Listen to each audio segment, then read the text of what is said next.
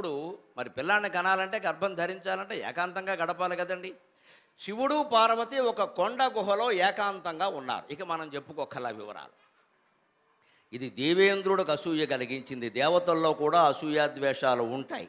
దేవతలు, మానవులు, రాక్షసులు అనేవి గుణభేదాన్ని బట్టి ఏర్పడ్డ జీవులు. వాళ్ళు తమో గుణం ప్రధానంగా కలిగిన వాళ్ళు రాక్షసులు. నిద్ర, ఆలస్యం, బద్ధకం, హింస ఇవన్నీ తమోగుణం లక్షణాలు. అవి ప్రధానంగా కలిగిన వాళ్ళు రాక్షసులు.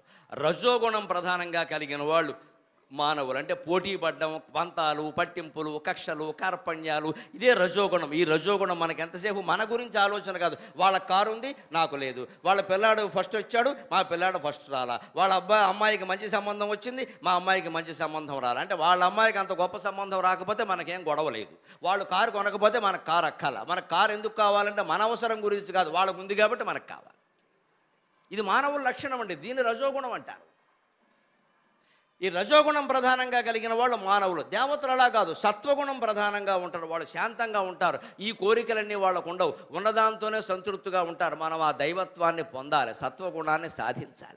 అలా సాధించవలసినటువంటి దేవతలు, దేవేంద్రుడు వాళ్ళలో కూడా ఆ సత్వగుణమే ఒక్కోసారి అహంకారానికి దారితీస్తుంది. నేనే ధర్మాత్ముడు. లోకంలో మంచి గుణాలు ఉన్న వాళ్ళు చాలామంది ఉంటారు. దాన ధర్మాలు చేస్తారు, గుళ్ళు కట్టిస్తారు, బళ్ళు కట్టిస్తారు, చెరువులు తవ్విస్తారు, అన్నీ చేస్తారు, విద్యాదానం చేస్తారు, దాన ధర్మాలు చేస్తారు. కానీ చాలా గర్వం ఉంటుంది మనస్సులో. నేనే చేశానండి, ఇంకెవరూ చేయలేదండి, అసలు ఈ ఊళ్ళో మొత్తం నేనేనండి, అన్నీ నేనే కట్టించా. ఇదే సాత్విక అహంకారం అంటారు.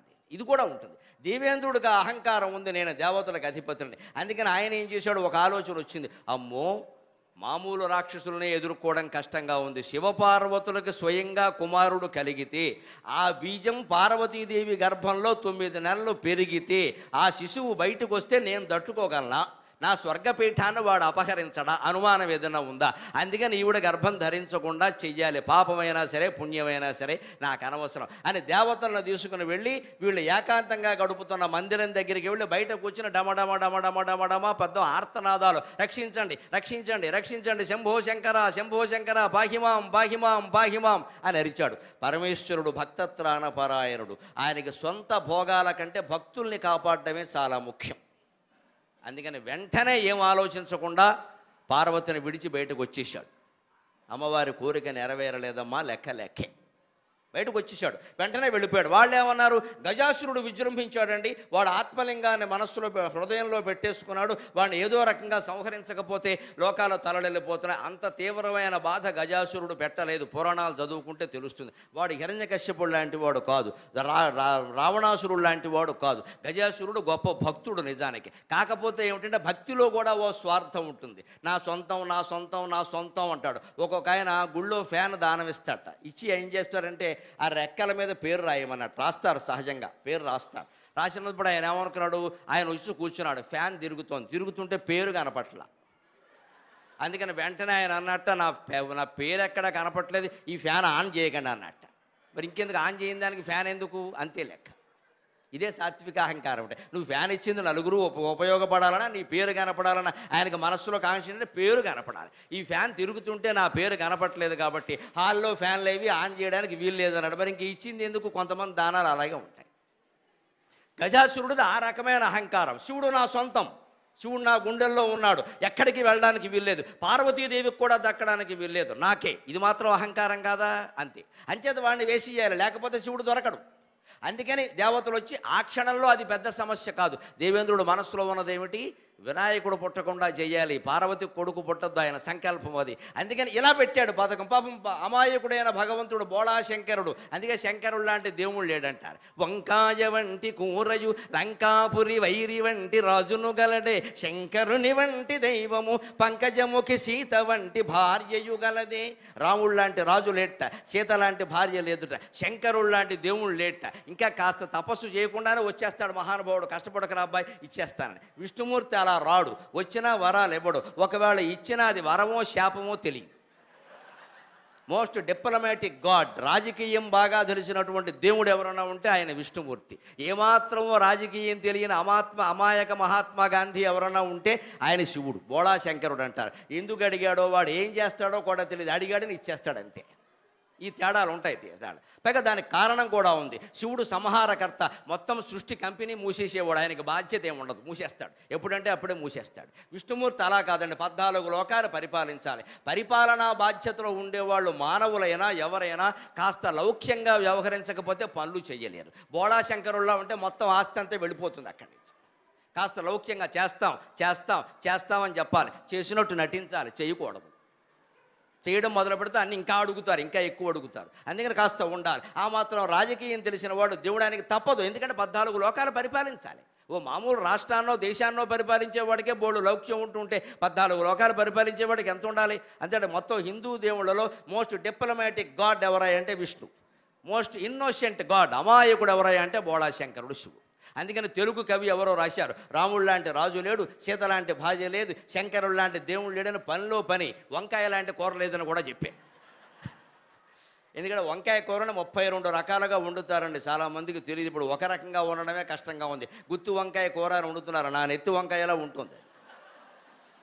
వనడం సరిగ్గా చేత కాకపోతే అలాగే. కానీ ప్రథమ ప్రపంచ తెలుగు మహాసభలు జరిగినప్పుడు జరగం వెంకటరావు గారు ముఖ్యమంత్రిగా ఉన్నప్పుడు మొట్టమొదటి తెలుగు మహాసభలు హైదరాబాదులో జరిగితే అప్పుడు ఒక ఆవిడ వంకాయ కూర వండే విధానం అని ఒక వ్యాసం రాసిందండి. 32 రకాలు రాసిందండి. 32 రకాలు, అన్ని రకాలు ఉన్నాయి మనకి లెక్క. అందుకే అంత ప్రజ్ఞ ఉంది వంటలో కూడా. అందుకని వంకాయ లాంటి కూర లేదు, శంకరుడు లాంటి దేవుడు లేడు. అందుకని శంకరుడు బయటకు వచ్చేసాడు, పదండి వెళ్ళిపోదాం అన్నాడు. పార్వతీదేవికి తన కోరిక తీరలేదు కదండి, గర్భం ధరించాలి, పిల్లాడిని కన్నా మమకారం అమ్మ. ఆ మమకారంతో ఆవిడ స్నానాల గదిలో ఉండి బాధపడింది, మామూలు స్త్రీలాగే. ఏమి దేవతలు అంటారు, అందరూ నన్ను గుళ్ళల్లో పెట్టి పూజ చేస్తారు, నాకు కొడుకునికనే యోగం లేదు, ఏమి దైవత్వం ఇది అని పాపం మనస్సులో ఆవిడ కూడా మానవ స్త్రీలా మమకారానికి లోనే ఆలోచించి ఆ మమకారంతోనే ఆ నలుగు పిండిని ఇలా నలిపిందమ్మా. అప్పుడు ఏమైంది, చేత్తో మీరు ఏదైనా వంట చేసినప్పుడు, పదార్థాలు చేసినప్పుడు మీరు ప్రేమతో చేస్తే ఆ ప్రేమ కూడా పదార్థంలో గడుతుంది ఖచ్చితంగా. అందుకే గుత్తి వంకాయ కూర మీద ఓ పాట ఉంది తెలుగులో మనకి.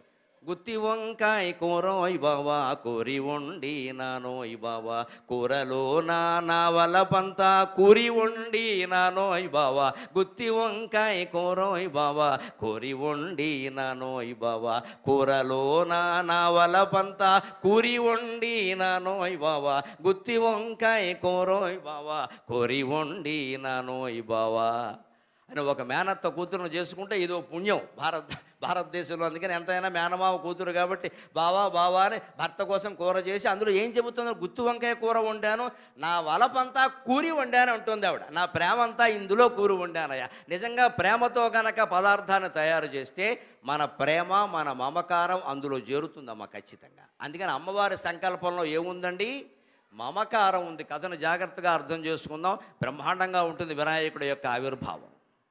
మమకారం ఉంది. మొత్తం అన్ని జీవుల్లోనూ బాగా ఎక్కువ మమకారం కలిగిన జీవి ఎవరో తెలుసా?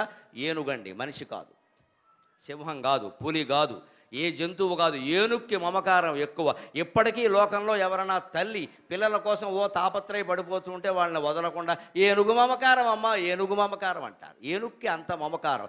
అడవిలో ఒక ఏనుగు పొరపాటున మరణిస్తే ఎవరైనా కాల్ చేయొచ్చు, లేదా ప్రమాదం జరగచ్చు, ఏదైనా కానీ మరణిస్తే మీరు గమనించండి, జాగ్రఫిక్ ఛానల్లో ఉంటుంది, ఇవి ఈ డిస్కవరీ ఛానల్ అవి వస్తాయి కదా, ఆ ఏనుగు చుట్టూ మిగిలిన ఏనుగులు ఇలా తిరుగుతూ ఉంటాయండి, వదలవండి ఎన్ని రోజులైనా సరే. ఆ చనిపోయిన ఏనుగు చుట్టూ మిగిలిన ఏనుగులు తిరుగుతూ ఉంటాయి. ఆ ఏనుగుని అక్కడి నుంచి తీసే వరకు అవి బతుకుతుంది అని ఏమీ సంబంధం లేకపోయినా సరే తిరుగుతూ ఉంటాయి.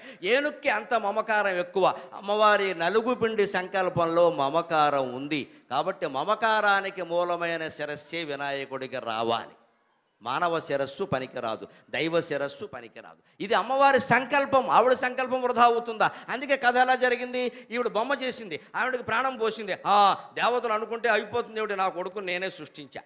కానీ ఆవిడ కోరిక తీరాల, గర్భం ధరించలేదు, 9 నెలలు మొయ్యలేదు, సెలవివ్వలేదు ప్రభుత్వం వారు, ఏం కాల, కొడుకును మాత్రం కంది. కానీ అది చేసింది, ఆ బొమ్మను అక్కడ పెట్టింది. అందుకని సంకల్పంలో ఏముంది, మమకారపరమైన ఏనుగు శిరస్సు రావాలి అనుకోకుండా చేసిన సంకల్పం అది. ఆ బొమ్మను అక్కడ పెట్టింది, ప్రాణం పోసింది, ఆయన ఉన్నాడు, శివుడు వచ్చాడు, గమనించాడు, ఓ మొత్తం మీద మానలేదు ఈవిడ పని.